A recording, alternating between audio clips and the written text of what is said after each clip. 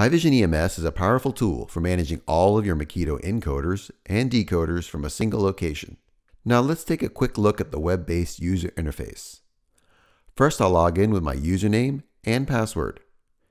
Here we see that we have 20 Makito devices paired to our EMS. We can also see which ones are currently active or idle. We can filter the devices based on name, type, IP address, status, or other criteria. Let's arrange our devices by type. Here I can see my Makito X decoders and encoders. Let's have a look at this encoder. We can see its IP address, serial number, how long it's been running, and its firmware version. I'll use Haivision EMS to upgrade its firmware remotely. So let's click on the Upgrades tab and select our encoder. Then we begin by clicking on Start Installation.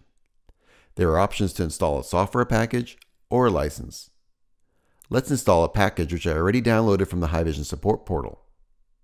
Then we can upload the software package and start the installation. Let's look at some other useful tools.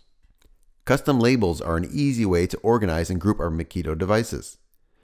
Labels can apply to specific functions, owners, locations, or more. In this case, I've used a label to group Makitos based on location. This group contains all Makito devices in my remote kit.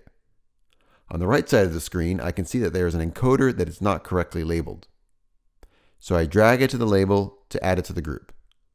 You can create up to 100 custom labels per device in order to keep track of them all. Thanks for watching this video, and please visit our website at haivision.com for more information.